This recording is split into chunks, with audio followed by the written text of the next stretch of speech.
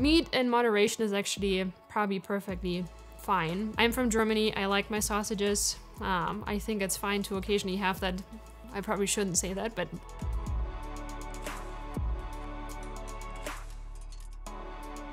Hi, I'm Christina Fitzmaurice. I'm one of the medical oncologists at St. Charles. The question is, why did I specialize in oncology? So if you're an oncologist, you really establish a very close relationship, not just with the patient, but also with the families.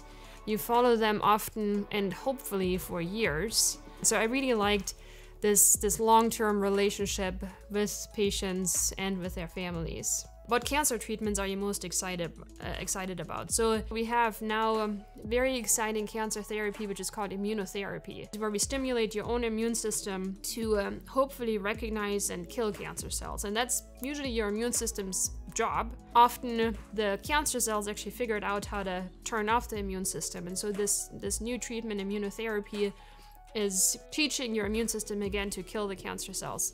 There are also like really exciting other areas of immune therapy. For example, there's CAR T-cell therapy.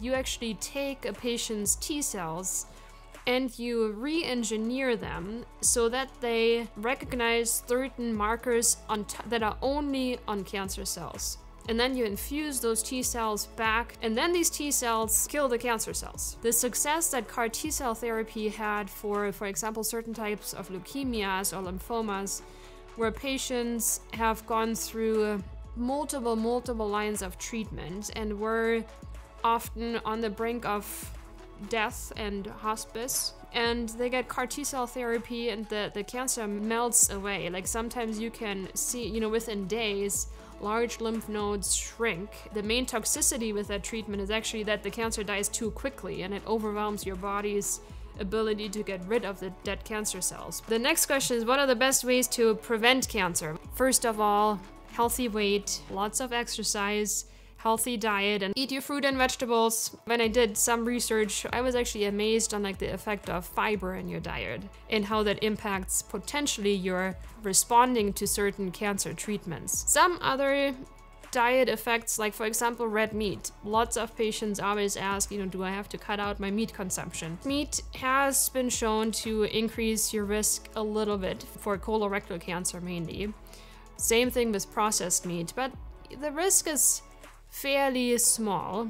Also a big factor is sugar. Seems to negatively influence your microbiome. So what is the microbiome? Everything that lives in and on you that's not you. So you have viruses, you have bacterial pathogens living on your skin, in your mouth, in your gut. You have probably about as many cells through the microbiome on your body as your own body cells. The microbiome might actually play a pretty big role in the response to immunotherapy. So, yes, if you can, limit your processed sugar. Some people might have heard about the bad luck theory. We are often asked, why did I get cancer? How did that happen to me? I lived a healthy life. I did everything right and I still got cancer. What we now know about cancer is that it's a sequence of events. It's not a single genetic mutation that happened. It's really at some point in your life, one cell became a cancer cell or became a precancerous cell, and then ultimately over time more and more defects in that cell developed, and ultimately that cell became a cancer cell. A lot of